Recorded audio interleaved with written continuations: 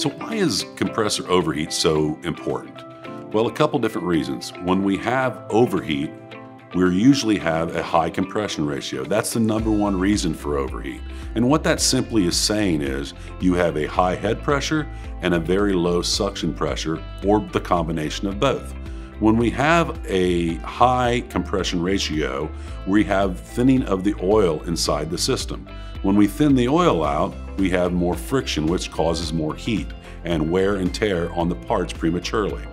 So that's why we have internal protection like thermal operating disc or our inherent protection, all of them which revolve around temperature. That's why it is so crucial to know what your discharge line temperature is leaving your compressor. And that is why the temperature internally of the compressor is so important.